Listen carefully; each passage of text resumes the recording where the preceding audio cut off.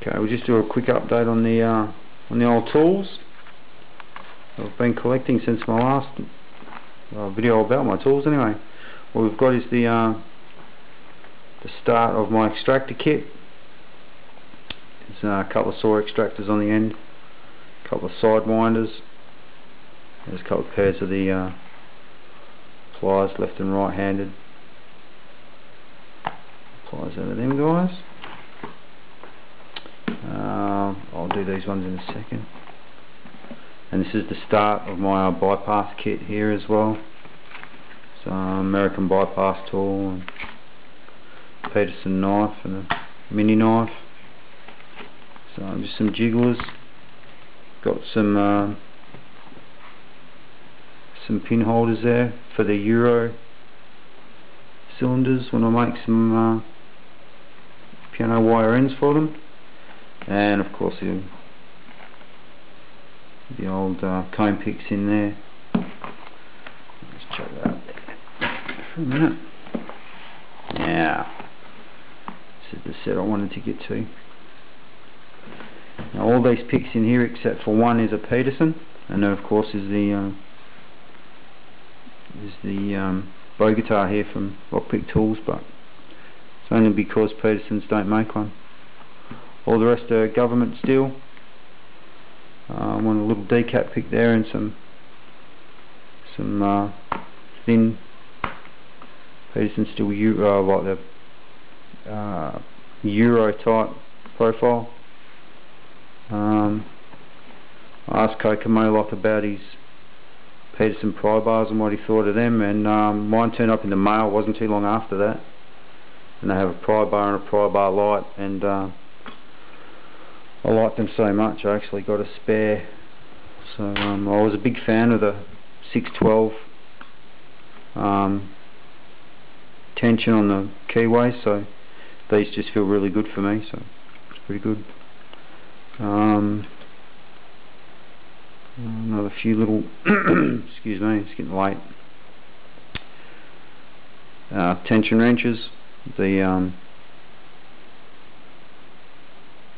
what kit was it? I think it was a Kiwi pick set that they come in. And of course there's just another couple of spares in there. What picks do I have in here? I have the Diamond, half ball, the City, short hook.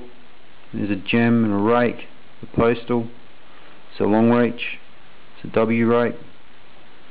I think that one's called the Wave rake, I can't remember. And the quad rake. The DeForest, I think he calls this an offset diamond now. And there of course is my second short hook, just for a sparey. So that's about it for the picks. Oh, well, for these type anyway. What I've got here is, now I didn't get all these all at one time either, just in case you're wondering. All the young fellas out there wondering how come I've got all these tools all of a sudden. These are this is an accumulation over a little bit of time. So save up a little bit of money and order something. Works out a little bit more expensive than buying like a whole kit, but who wants to wait for that to get a whole kit? It's the Southord tubular pick 7 and 8 pin.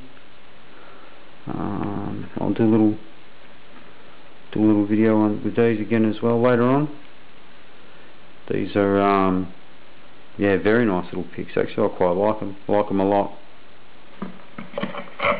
And what else? We've got this little baby right here. This is my HPC electric pick. PG. This works brilliant. Did take me a little while to learn how to use this, and I probably wouldn't suggest that you try it on your best locks if you've never used one before. I tried them on a couple of old Lockwood cylinders that I had here, and the first one I just wrecked. Took a little bit to get the setting right on them, but yeah, just a word of warning. Just be very careful. Don't go jamming it in your good locks, because you might do what I did and just choose them to pieces. but once you get used to it, it's yeah, very nice little bit of gear. It's all charged up, ready to go. And I think that's about it for the minute. Yeah, that was about it. We've got here some bits and pieces in there. I thought, oh no, I've got some more stuff. Aha. There's it's a HU100. This is a Lishi. Now I'm not exactly sure, to be honest with you, what this... Yeah, sorry about that, everybody. Ran out of memory on the memory card. So it was up to HU100 Lishi pick. Not sure what this is going to fit yet, to be honest with you. I have absolutely no idea. But we have got the HU43, and that one does fit the Holden Commodore. Got some nice little pick. Got some mica shim. It's all very nice. Got a cheap plug spinner. The only problem with this is that the little attachments that they give with you are just way too big to go in any of our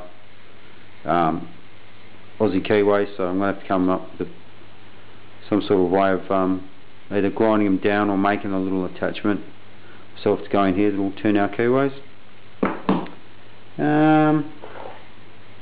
Couple of cross locks, cross picks.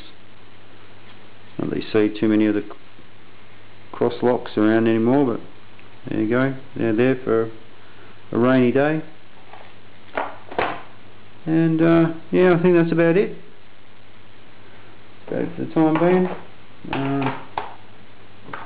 Yeah, it's got some stuff hanging around. It's got lock I got from Windows Tweaker. It's probably forgotten all about this. Haven't been able to pick it, but we got cooking here. There you go. It's open with American bypass tool. Sweet.